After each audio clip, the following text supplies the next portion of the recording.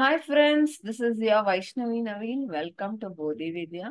So in today's session, we'll be learning about multiplication of integers. Okay. So generally, children tend to get confused when it comes to multiplication of a positive number and a negative number. So here we have minus 4 into minus 2. See, basically, we would have learnt minus into minus is equal to plus, plus into minus is equal to minus, minus into plus is equal to minus, plus into plus is equal to plus. But they children irrespective of whatever we teach, they tend to forget. So to help them out, I do have a small trick here. Okay. Whenever we have, okay, odd numbers of negative numbers. Whenever the negative numbers are in odd, okay, here, okay, it is in even, okay, here minus 4 and minus 2. Okay, here it is what? Minus. How many minus you have? It is 2 minus here.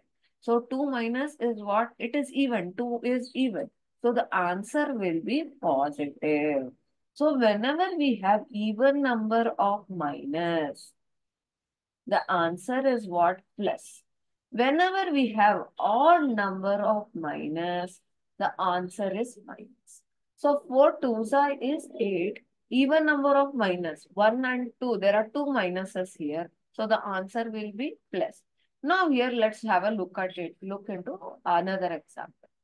2 into minus 4 into 5. Now let us not think about the minus part. Let's just multiply it. 2 fours is 8. 8 fives is how much? 40.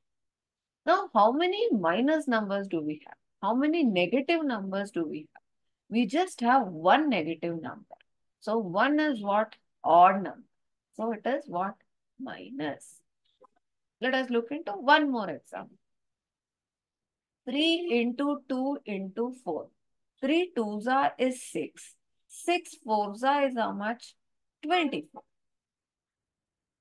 How many negative numbers you have or how many minus you have? 1, 2, and 3. So 3 is an odd number for us. So when we have an odd number of minuses, the answer is what? Minus. Let us look into one more example. Minus 4 into minus 5 into 3 into minus 3 into plus 5 into minus 2. All right? Yeah. Now we will try to multiply in chunks and try to consolidate the answer first. 4 fives is how much? 20. 3 threes is how much? 9. 5 twos is how much? 10.